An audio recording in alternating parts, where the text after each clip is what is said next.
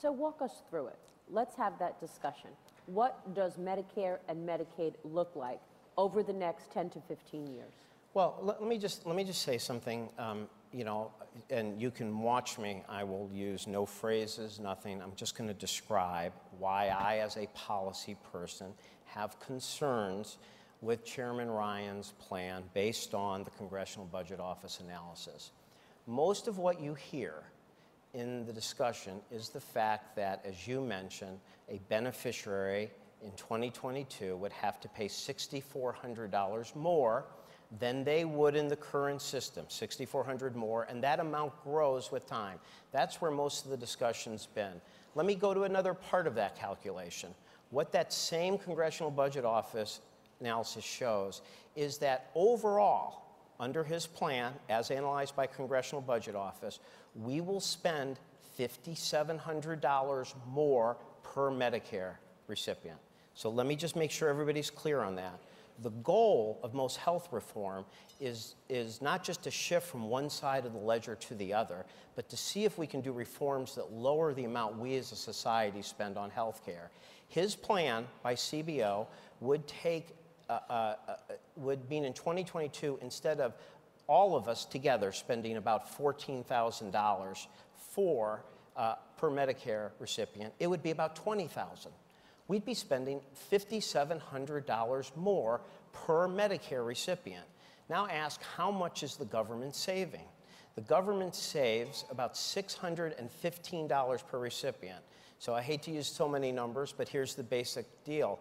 It does not show that we are spending less. It shows that by having the private sector involved in this, that you end up paying extra for the administrative cost, the underwriting cost, the advertising cost, the profit cost, and you're basically saying that we're going to pay this much more. Mostly, the recipients are going to pay $6,400, and for what cause? So that the government can save $615 per recipient? Now, that's not my analysis. That is the Congressional Budget Office.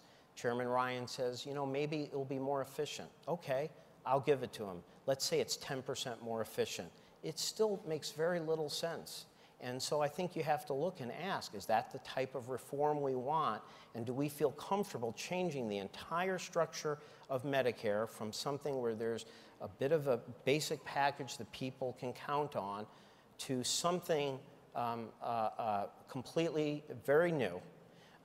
When the Congressional Budget Office, at the chairman's request, analyzed their plan so it could come out on the same day he announced it, and found that it was going to mean that we as a society were going to spend $5,700 more per Medicare recipient in 2022. So what is your plan?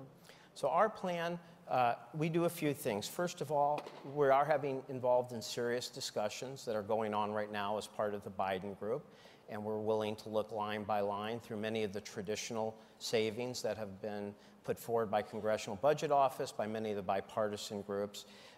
We, for one, would use more leverage in terms of on the purchase of drugs.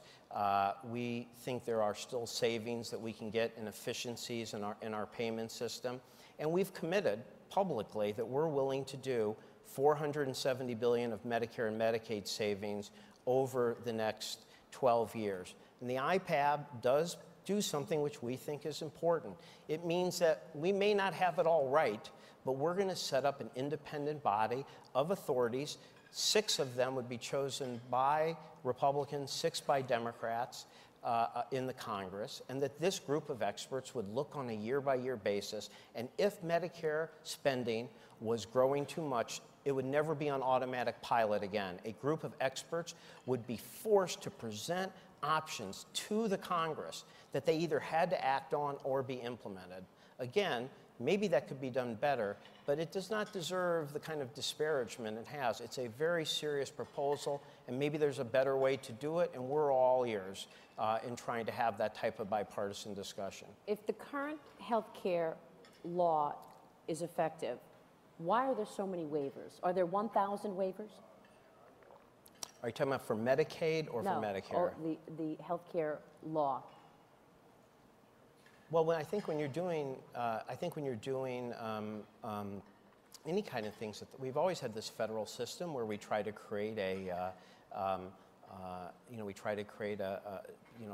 systems for our countries, and we've always had options for flexibility, and that's part of the laboratory of democracy that we have in our country. So in Medicaid, for example, people can apply for 11, 15 waivers, and that can give them the ability to experiment, have more authority, but we make sure when that's happening that it's not going to mean less coverage for very poor people or things that are destructive. Again, I think the fact that we have waivers, that kind of flexibility, is a positive, not a negative. It shows that we're not trying to do one size fits all. And so, for example, on the exchanges, we've said that if a state can come forward with a different system that they think is better and covers the same number of people, they can do so, which again shows that this really is about, whether somebody else actually has a better idea, or whether they simply are deciding that it's okay to not cover 34 million Americans going forward and continue to have those costs shifted to hospital, shifted to premiums as hidden taxes. I mean, our status quo on health care is not acceptable, and that is why the Affordable Care Act is the right thing to do. And I think, again, our goal as an administration is not just to have every single thing exactly as we designed it the moment it passed. What we would like is to have a constructive conversation where people recognize that we have put into this virtually every good idea people have had for more coordinated care, for more efficient care, for aligning payment with the right incentives, not rewarding or letting hospitals get away with readmissions that are completely unnecessary. These are all the good policies. If we didn't get it exactly right, let's have a discussion about it, as opposed to deciding you're going to name something repeal the job-killing Health Care Act and make that simply a political soundbite, a political message, when we're supposed to be talking about this important issue. And if you think this is separate from Medicare, it is not. Let's be very clear about one thing. The main reason that Medicare's costs are going up in our country, spending, is that we have had the long-awaited aging of our population. In 2020, in 2000, when I left as NEC director under President Clinton, there were 45 million people on Medicare. Today, in 2020, there will be 70 million, 25 million more. That is going to increase costs. That's why we did all the fiscal discipline in the 90s, so that we were ready for that. The growth for each enrollee is about 2.92%. That is lower than the growth of healthcare in the private sector. So if you're not doing the type of things that is bringing down costs in the overall system, you are likely to be back to the game of shifting costs from one party to the other, instead of us as an economy trying to figure out how we can spend less overall. It's just worth noting that the costs have been so significant for companies and other institutions that they have balked to the extent that they have actually received waivers, a significant number. But let me move on to Social Security. Why didn't you attack Social Security? Why didn't we attack Social Security in terms of trying to cut Social Security services over the 10 to 12-year period? Look, I would say it's pretty clear the Obama administration is a bit the person in the middle on Social Security. There's no question that we have some people, many of the groups that we support and work with, who would like us to take Social Security completely off the table. We have, unfortunately, most of the Republicans, virtually all, so far saying that they will only do Social Security reform if you do the entire reform by cutting benefits. That's not how Tip O'Neill and Ronald Reagan did it in 1983, and that's not how it will ever get done.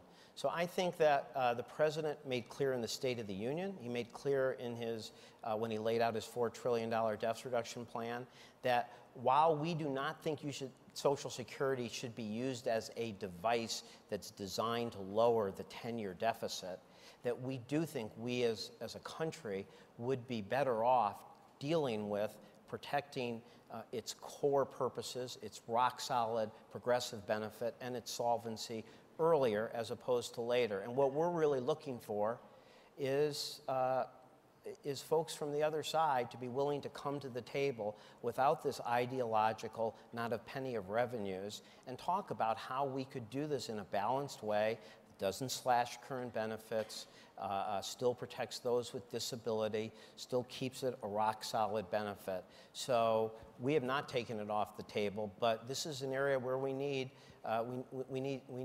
those who could help pass this to be willing to have a balanced conversation about it. And to be fair, Chairman Ryan also did not attack Social Security as I referred to it earlier. Defense spending cuts. So it is true that prior to the President's recent plan, that our defense budget actually increased the deficit by about $180, $190 billion over the 10-year window. We have now put out a budget target that actually reduces the deficit, reduces spending, so it reduces deficit by $290 billion. So that's a over $450 billion swing. So we've made a pretty serious move on defense spending, and I think we're doing so because we recognize that you just can't have this kind of comprehensive deficit reduction effort, a sense of shared sacrifice, if you take any major area of the budget and just say it is completely off the table. This is difficult. The President's the commander-in-chief. He's not at a think tank. He has to work this through in a very serious way with his Joint Chief of Staffs and Secretary of Defense, but we've made a pretty significant commitment recently, which is one of the reasons we were able to get to $4 trillion over 12 years in our budget. Such a serious commitment that, in fact, Chairman Ryan's team says Bob Gates has said that your spending cut proposals are not viable. Well, you know, let's... Have you heard Bob Gates weigh in on this? I am, the President and Chief of Staff and Vice President have had many conversations with Secretary of Defense, and I am party to some of those, but I'm not going to discuss them here. I think we're all on the same team, and I think he understands that defense has to be part of the overall effort to get our budget under control. Okay.